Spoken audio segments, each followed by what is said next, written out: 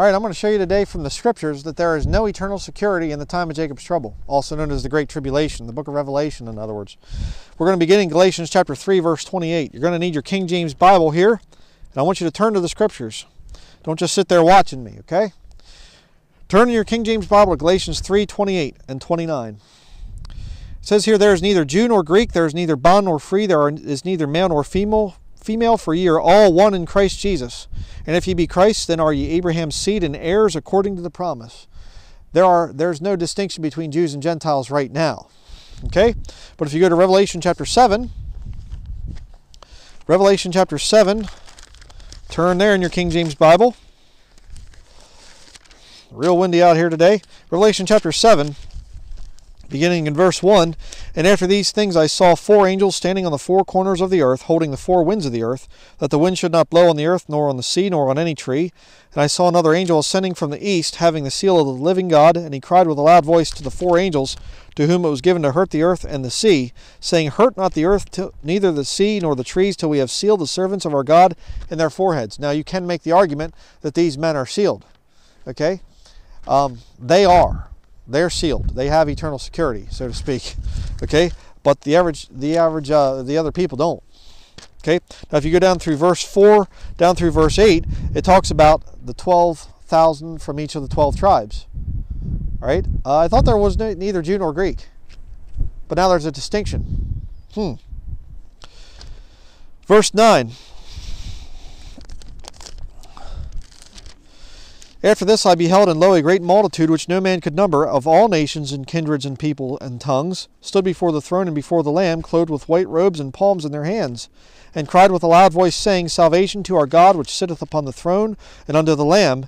And all the angels stood round about the throne and about the elders and the four beasts, and fell before the throne on their faces, and worshipped God, saying, Amen, blessing and glory and wisdom and thanksgiving, and honor and power and might be unto our God for ever and ever. Amen. And one of the elders answered, saying unto me, What are these which are arrayed in white robes, and whence came they? And I said unto him, Sir, thou knowest. Look at this. And he said to me, These are they which came out of great tribulation, and have washed their robes, and made them white in the blood of the Lamb. Christians do not wash their robes. I am washed in the blood of the Lamb. I'm washed. I don't wash my robes, in other words. Jesus Christ purchases me with his blood, Acts chapter 20, 28. God purchased us with his own blood. I'm washed in the blood of the Lamb. I don't wash my robes. What is the action of washing your robe? That is works. You see, in the time of Jacob's trouble that's coming, you have to believe in Jesus Christ by faith, because you're not going to see him until the end there. That is a whole other thing. But you have to believe in him by faith, but you also have the second thing there of your salvation, and that is you can't take that mark of the beast. Not true today. Let me show you some more scriptures. Hebrews chapter 3. You say, what'd you say? I said Hebrews chapter 3.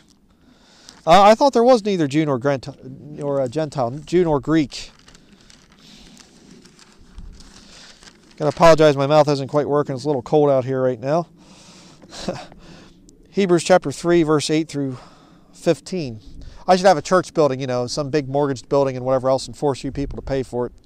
Tell you you're not good church members unless you, support the work here or whatever else. Some big church building that the Antichrist gets to take over eventually. That's brilliant. The whole world's going to worship the beast. You worship in buildings, church buildings. Hebrews chapter 3. It's over the head of some of the people out there. Verse 8. Harden not your hearts as in the provocation in the day of temptation in the wilderness, when your fathers tempted me, proved me, and saw my works 40 years. Your fathers? Was it the Gentiles that were in the wilderness for 40 years? They got led out of Egypt? No, that would be the Jews. But I thought Galatians 3:28 said there's neither Jew nor Greek. We're all one in Christ Jesus. Then why on earth would there be a book written to Hebrews? Probably because there's a point in time when the body of Christ leaves, and all you're dealing with then is the Jews in the time of Jacob's trouble. And there's a great multitude that could save out of every tongue, nation, people, kindred, yeah, sure. But you're dealing specifically with the Jews in that time. Why? Because they rejected Jesus Christ. And that's why the book of Revelation is written. It's there to show signs and wonders to the Jews to confirm the New Testament. It's really not that hard to figure out.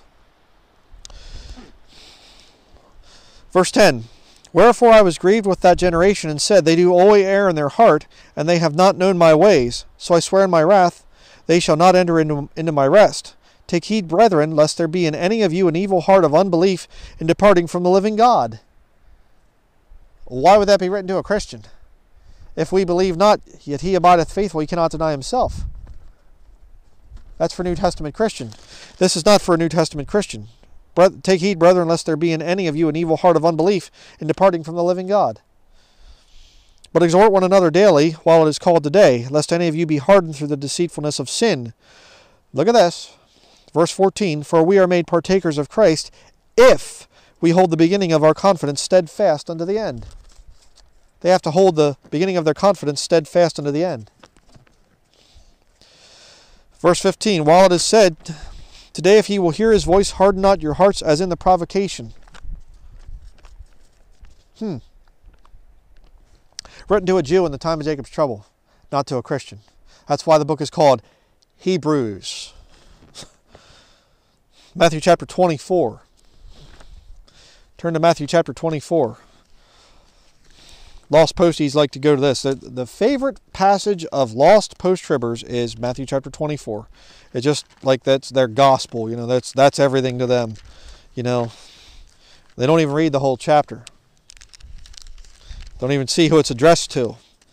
But I'll show you. Matthew chapter 24, beginning in verse 12. And because iniquity shall abound, the love of many shall wax cold. But he that shall endure unto the end, the same shall be saved. Endure what?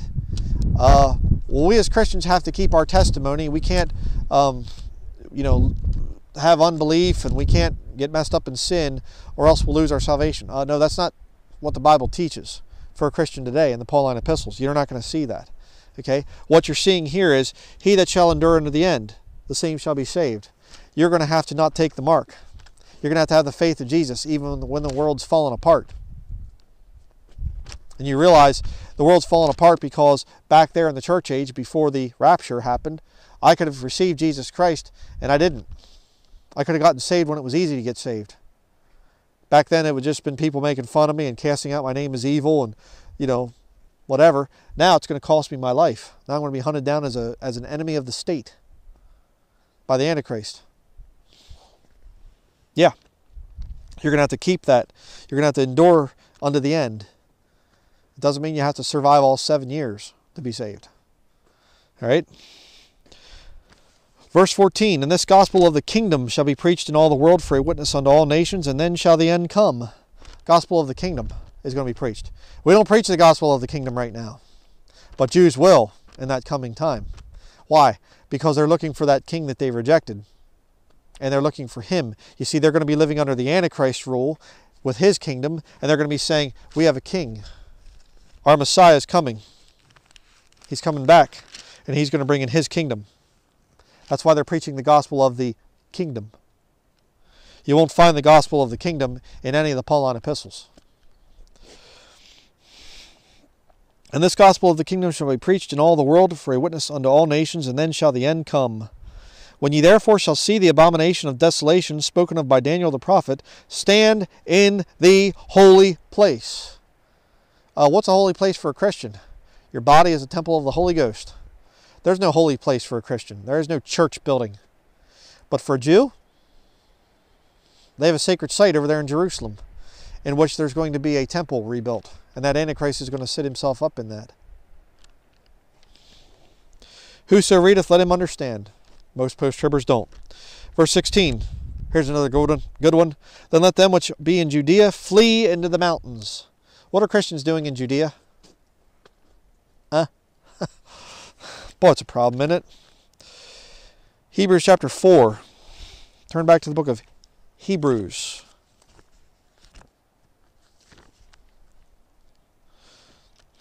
Every self-righteous hypocrite out there loves the book of Hebrews to try and prove that you can lose your salvation. And every single one of them today believes that you can get it back.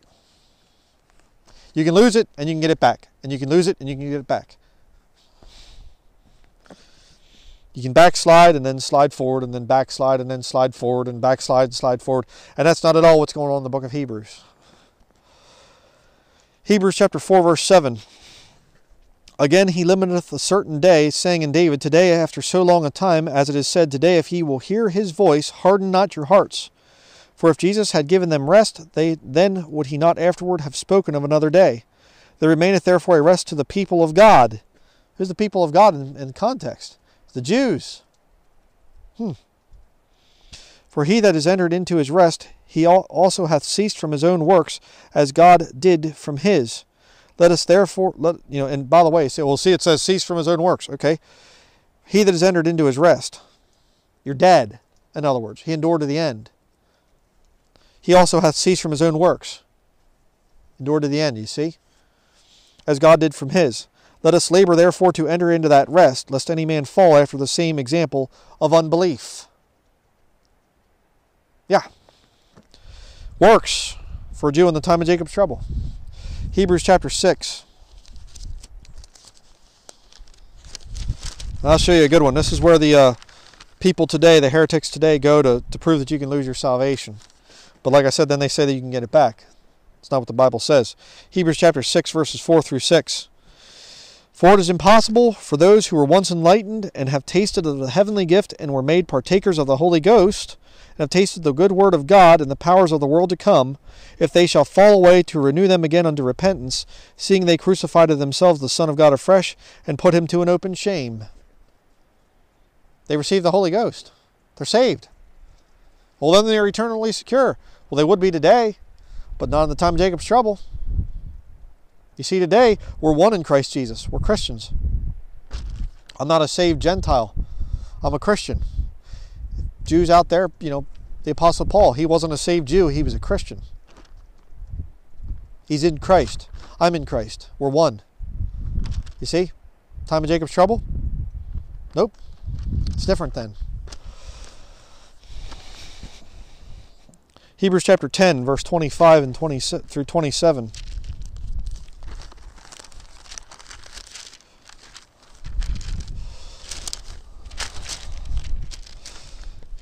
Not forsaking the assembling of ourselves together, as the manner of some is, but exhorting one another, and so much the more as ye see the day approaching. Does that mean that you do it at night, so, as you see the day approaching, the morning? That's not what it's talking about. As you see the day approaching, it's talking about the second coming. You say, well, that would be a mysterious day. Well, not really. You can time it out. If you go into the time of Jacob's trouble, now that, the Lord will shorten the days. He shortens the time a little bit, so you can't quite understand the exact timing, but you can certainly understand the year and the month. You might not know the day, but you're going to know the year and the month. Antichrist shows up, you say, okay, 7 years. Yeah. Sits himself up in the temple, you say, okay, 3.5 years left. Yeah, it's right there. And so they're exhorting one another as they see the day approaching. They're Jews in the time of Jacob's trouble. Verse 26. For if we sin willfully after that we have received the knowledge of the truth, there remaineth no more sacrifice for sins, but a certain fearful looking for of judgment and fiery indignation which shall devour the adversaries.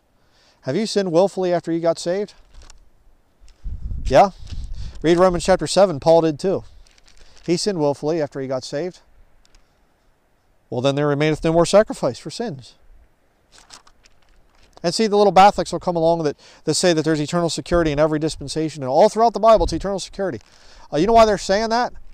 Because they're trying to get people ready for when they go into the time of Jacob's trouble, that they can all take the mark of the beast, and it's okay because we have eternal security. You see? They don't want you to understand in that time that's coming that you can lose your salvation, because they're going into it. They're not saved. I can't lose my salvation because I'm not going to go into that time period.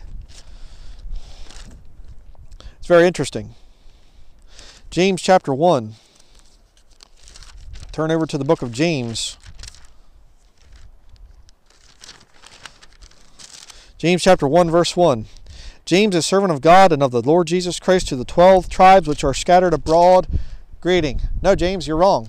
You see, because there's only one. We're all one in Christ. There is no Jew. There is no Greek. We're all just one in Christ. No, there's 12 tribes. When did the 12 tribes show up? That would be in the time of Jacob's trouble. Revelation chapter 7. Who is James written to? The Jews, the nation of Israel. You can get instruction in righteousness, certainly. But doctrinally, it is for a Jew in the time of Jacob's trouble. I've taught that for years and years and years. I still get people going, well, that's not true. Okay, yes it is. James chapter 1, verse 22 through 27. But ye be doers of the word and not hearers only, deceiving your own selves. For if any be a hearer of the word and not a doer, he is like unto a man beholding his natural face in a glass. For he beholdeth himself, and goeth his way, and straightway forgetteth what manner of man he was. But whoso looketh into the perfect law of liberty, and continueth therein, he being not a forgetful hearer, but a doer of the work, this man shall be blessed in his deed.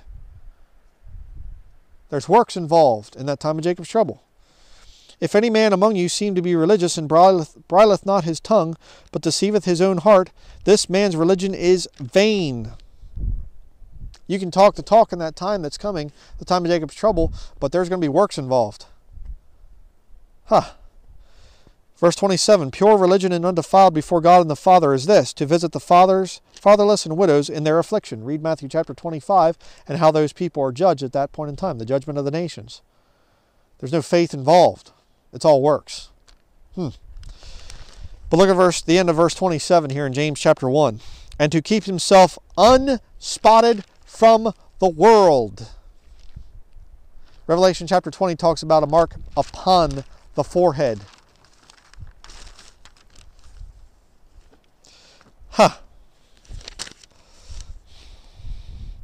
James chapter 2.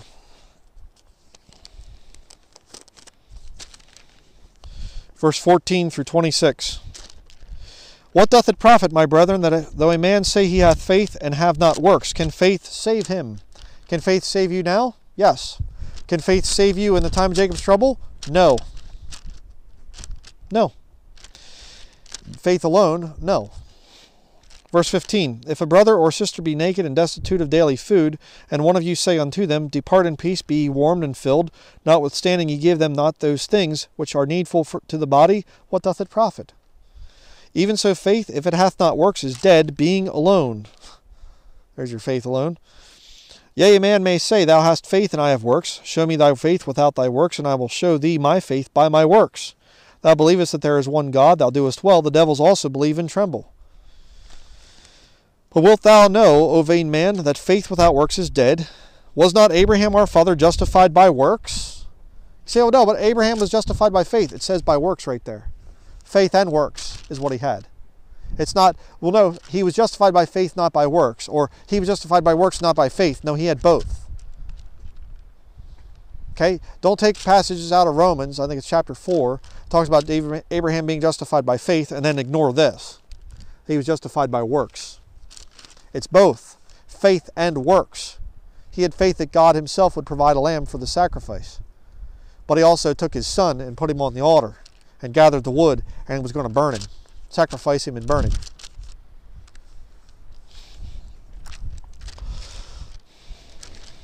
Verse 22, seest thou how faith wrought with works, and by works was faith made perfect? And the scripture was fulfilled, which saith, Abraham believed God, and it was imputed unto him for righteousness, and he was called the friend of God. Ye see then how that by works a man is justified, and not by faith only. You see, that's true of a Jew in the time of Jacob's trouble. But now God doesn't say, hey, you put your faith in Jesus Christ on the cross, dying to pay for your sins. Yes, okay, do that, and I want you to go do this other thing here, and then we'll see. No. That doesn't work that way. Grace through faith. God's grace. Man's faith. God has grace for you as a sinner. You deserve hell. And you come to God in an act of faith and say, you know what? I know I deserve hell, but I want your grace, God, and I have faith that Jesus Christ's death on the cross is enough to pay for that. Will you please save me? I believe that you will. I believe that your word, I believe what your word says about Jesus dying on the cross to pay for my sins. I believe that by faith. Yeah. Verse 25. Likewise also was not Rahab the harlot justified by works when she had received the messengers and had sent them out another way? For as the body without the spirit is dead, so faith without works is dead also. Not true today, but it will be true in the time of Jacob's trouble. Finally, let's go to Revelation chapter 14. Revelation 14. If anybody is teaching you that salvation has always been the same, that it's always going to be the same, that there's always eternal security at all times, from Genesis to Revelation, it's eternal security and it's by faith alone the whole time, you are dealing with a lost devil. Revelation chapter 14, verse 6 through 12. And I saw another angel fly in the midst of heaven, having the everlasting gospel to preach unto them that dwell on the earth, and to every nation and kindred and tongue and people, saying with a loud voice, Fear God and give glory to him. For the hour of his judgment is come, and worship him that made heaven and earth and the sea and the fountains of waters. And there followed another angel, saying, Babylon is fallen, that great city, because she made all nations drink of the wine of the wrath of her fornication. And the third angel followed them, saying with a loud voice, If any man worship the beast in his image, and receive his mark in his forehead or in his hand, the same shall drink of the wine of the wrath of God, which is poured out without mixture into the cup of his indignation, and he shall be tormented with fire and brimstone in the presence of the holy angels and in the presence of the Lamb. And the smoke of their torment ascendeth up forever and ever, and they have no rest day nor night, who worship the beast in his image, and whosoever receiveth the mark of his name. No exceptions. You say, well, I'm a Christian, and no, sorry. Christians aren't in that time. Well, I'm a saved Jew in that time, but I had to take the mark to feed my family. Sorry, you get God's wrath. You go to hell forever and burn forever, too. Verse 12, Revelation 14, verse 12.